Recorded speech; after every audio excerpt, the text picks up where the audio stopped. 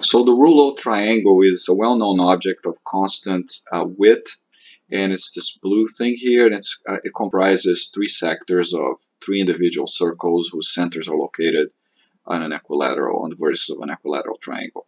Now, I'm not so interested in the circles themselves. I'm more interested in the shape of the Reuleaux triangle, and I'm actually going to play around with the antipedal curve with respect to a point M of this shape. So what's the antipedal curve? Let's choose a point M, also known as the negative pedal curve, anywhere on the boundary of this Reuleaux, right? So I can parameterize M and place it anywhere. The center of the Reuleaux is shown here by letter O. And I'm going to choose a point P on the boundary of the Reuleaux, which I can also place anywhere, right? Now let's draw P minus M. Let's draw P minus M, so it's this segment connecting P and M, and the perpendicular passing through P that is perpendicular to P minus M. So I have this family of lines, okay, and I can compute the envelope of this family of lines with respect to a fixed point M on the Reuleaux for all points P of T on the Reuleaux. So what does this envelope look like? This envelope is actually a quite amazing object. It's a star-shaped thing of sorts, right? It only actually has two segments that are continuous. Then it has some discontinuous jumps. So let's analyze this thing, okay? So first of all, let's place Sam a little closer to the middle of that sector over there so that I get a neatly separated set of two curves. And perhaps, so yeah, let's go ahead and place P near M first of all, and let's investigate what this line is doing if P lies on the same sector, on the same side of the Reuleaux triangle as M. Okay, so first of all, let's expand this a little bit. It looks like as I'm doing this, okay, the envelope is actually stuck at this point over here. It's an isolated vertex of the envelope. And why is that? Let's go back to the circles that define the Reuleaux, and you're going to see that there's a very interesting phenomenon here.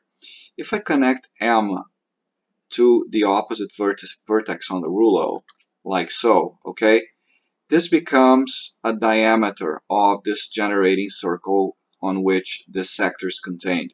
Now, as I slide P on the sector, okay, as I slide P on the sector, I create a family of right-angled triangles, right? So this is a very well-known property. I'm moving a point P along an arc, and with respect to the diameter, I have a set of right triangles. So this angle here is always 90 degrees, and the other vertex of this triangle is going to be on the antipode of M with respect to the center of that circle. So for P's on this arc, okay, for P's on this arc, the envelope is simply that point. That's pretty neat. Okay, so let's erase this diameter. Let's erase the circles. Let's bring the Reuleaux, let's zoom in on the Reuleaux a bit. And now let's escape this location which P is on this sector. Let's place P on a different sector. So let's place P on this other sector, on this other side of the Reuleaux. Now you can see here that the family of perpendicular lines is now tangent to a curve, a different curve, which is this purple segment here, this curved segment, right? And we actually at this point don't know what the nature of this curve is, if this is also a circular arc, or if this is a curve of higher order, an ellipse. We have to investigate that. But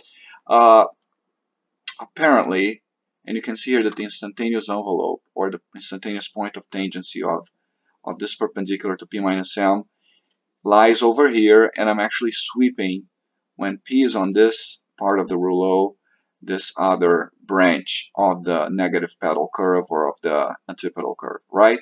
Now here's something very interesting. We also don't know the nature of it. When P of T gets to this cusp of the Reuleaux itself, to this vertex, this envelope is going to jump from this branch to the other branch, and when this jump happens, the Reuleaux vertex is going to be collinear with the two cusps. So look at what happens. As PT crosses the Reuleaux vertex, my point of tangency is going to sweep to here, all the way to this cusp, and it's going to jump to this other branch of the negative pedal curve such that these 3 points are collinear. We also don't know yet why this happens. This is quite interesting. So I jump over there. Okay, so if I actually draw these two cusps, then I can actually light up the cusps. So I have a cusp here shown green and another cusp there shown green. These two cusps are collinear with this vertex of the Reuleaux, and we don't understand this why. We don't understand why this is yet. All right, so I have this interesting phenomenon. And then, of course, I have the sort of the mirror image. My envelope is going to sweep this other branch of the complete Reuleaux envelope, right, with respect to M. Now, I'm actually having some numeric issues here. Disregard this sort of incomplete purple segment here. Of course, when I get to this particular cusp, I'm going to jump back again to that outlying vertex with the right triangle phenomenon, right? So as soon as P of t crosses over to this branch, right, I'm going to jump over to this point over here. Okay, so there you have at least a verbal description of this two-branched envelope with 5 cusps, right? So here's one of the cusps down here, which happens when P of t is on this side of the Reuleaux. Here's another cusp, here's another branch of the envelope when P of t lies on this side of the Reuleaux. So if I move P of t to this side of the Reuleaux, I'm going to be lying on this branch. And then as soon as I go over to the other side, I'm going to jump from this cusp to this other cusp, collinear with this cusp of the or this vertex of the Reuleaux, and then I continue on this other branch. So as I move P around, it crosses over, and I continue. I can go back and sweep the same motion back, jump over, and jump over. Okay, so this is all nice. This is a first, say, pass at the description of what this negative pedal curve of the Reuleaux might look like. Now, a very pleasing thing happens. First of all, you're noticing that there's 5 cusps, right? I have this one, this one, this one, this one, and this one. Now, when you think of 5 points distributed in space, you can think of the conic that passes through all of them. So I'm drawing this conic, I'm calculating it, and I'm drawing it. In this particular configuration, and now the position of P is immaterial, right? So I can clean it up a little bit. Here's the conic, this green, in this case is an ellipse, that passes through the 5 cusps of the envelope of the Reuleaux triangle with respect to M, right? So if I move M around, I'm going to get a different conic. Okay, now these conics can become, depending on the configuration, if M is pretty close to one of the two sides of this particular Reuleaux side, and we don't know where the transition happens, but there's a transition. So let's place M over here. There's a transition. At some point, this ellipse becomes a hyperbola, right? Now, while the sky is an ellipse, we can actually see that there's something very interesting happening. The focus of this family of ellipses is M, and the major axis of this family of ellipses always passes through the center of the Reuleaux triangle. Now, we didn't impose these constraints at all when we said, okay, find me a conic that passes through the 5 cusps. So we don't know the reasons why this is happening, but this is a nice harmony that someone or us could attempt to prove. If you want to help, please go ahead. Yes, so yeah, and the same thing is verified if the conic is a hyperbola. You can see that one of the foci of the hyperbola lies here and the other one lies there, but one of the foci is the point M, and not shown here is the axis of symmetry of this hyperbola, but this axis of symmetry or the axes of this hyperbola will also lie on will also pass through the center of the Reuleaux. Okay, all right, so this is the first part. Now let's talk about a second set of phenomena. Let's go ahead and turn off the envelope. Let's turn off the cusps and the envelope. and the ellipse. Okay, now let's investigate something else. Let's investigate billiard trajectories inside of this closed shape. So let's expand this guy to 1.5, and I'm going to fire off, say, 3 lines, and I'm going to be firing them off with respect to P. So let's light up P again. So here's P. What do I mean by firing off a billiard trajectory? I want to make sure that wherever P is, right, what I'm going to be doing is I'm going to be reflecting a ray from M to P about the normal at P, shown here by this arrow, right? So if I represent, say, 10 rays, and I continue this process, I'm going to continue this process. I go first ray, second ray, third ray, fourth ray. So I'm doing a proper elastic collision billiard trajectory where each segment is reflecting locally and symmetrically about the normal. Now, what happens if I display more than 10 segments? I display, for example, 160 segments. I get these really interesting patterns where the trajectory doesn't seem to close, so I can choose the first ray in this trajectory, right? The first ray, just recalling that the first ray is always chosen starting at M and in the direction of a chosen P on the boundary. So I can place P anywhere, right? And I can choose that first ray. I can also vary M, right? And I get this kind of a phenomenon. Now, what this simulation allows me to do is to draw as many rays as needed. So, for example, if I draw 160, and then when you start taking these rays to a large number, such as 640, you start seeing that these trajectories are not necessarily closed. They are space filling. They have some structure. So in order to see what the structure looks like, I will perhaps choose 320 rays and just vary P. And we can see here that when M is actually near the center of the sector it lies on, for example, let's place M right here, actually at -60. It's going to be smack in the center of this particular sector.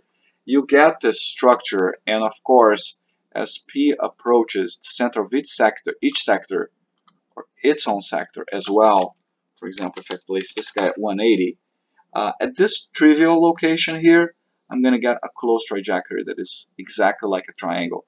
Now, as P deviates from being the center of its sector, right, this triangle degenerates a bit until it sort of becomes this other thing here, right?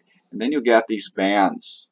I believe these bands are closed, which is kind of an interesting thing. I'm sweeping a restricted area of space. So if I take this all the way to 1280, for example, rays, you can see here that I don't escape this region, but it's space filling within that region. Okay. Now, of course, if I make P escape a particular location, then you get into another regime, right? There's a regime that is here, and then as P becomes more eccentric with respect to the center of that sector, I go into this other regime, right? So if I believe it's still space filling. You see, it's still space filling when P is over here, but you get into this other regime of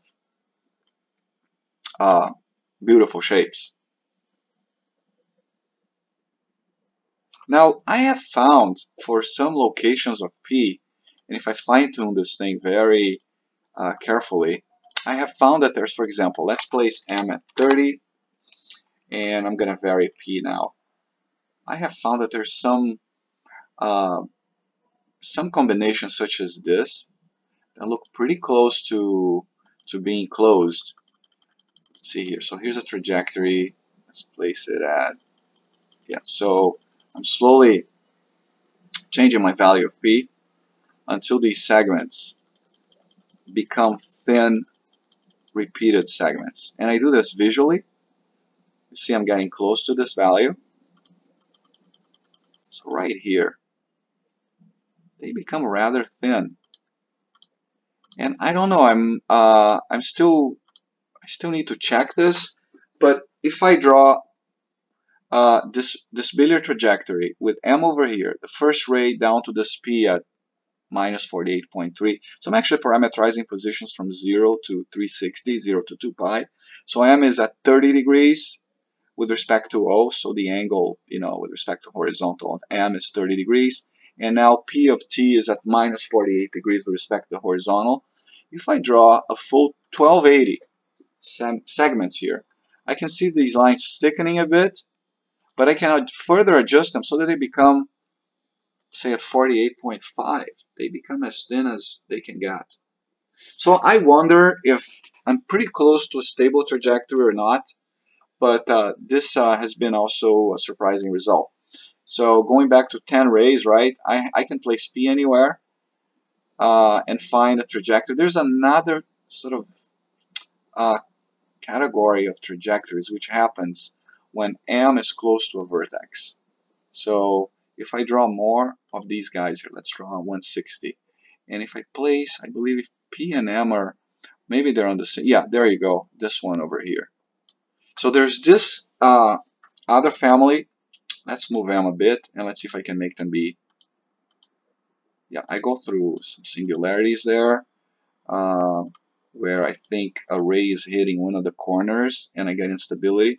But when I'm not hitting one of the corners, I can get this kind of a family of curves. If I move P around, I can see if I can find something that is stable. Doesn't look like there is one, but I get these two crossings, right? So this is, I would say, a different family, a different regime. As I move P around, I can cross over to this other regime. There's this regime over here where I have this shadow of a triangle.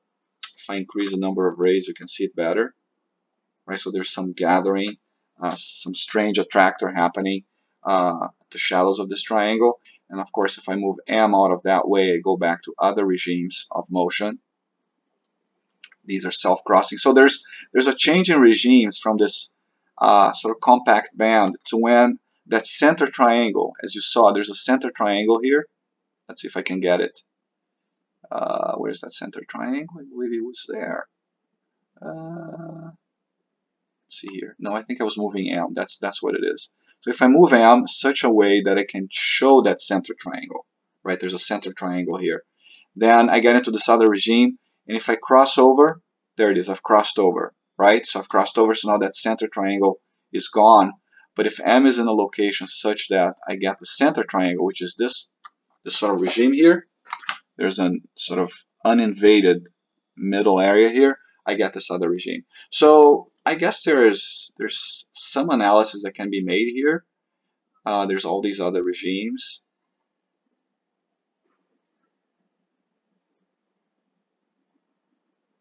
Of course, if I move M around, there's some symmetry, right, with respect to the center of that sector.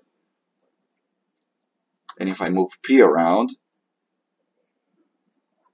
I can also break that symmetry and go into other regimes. But it looks like these regimes are innumerable. Anyway, so this was a demonstration of the antipedal curve and billiard trajectories on the Reuleaux triangle. Thank you very much.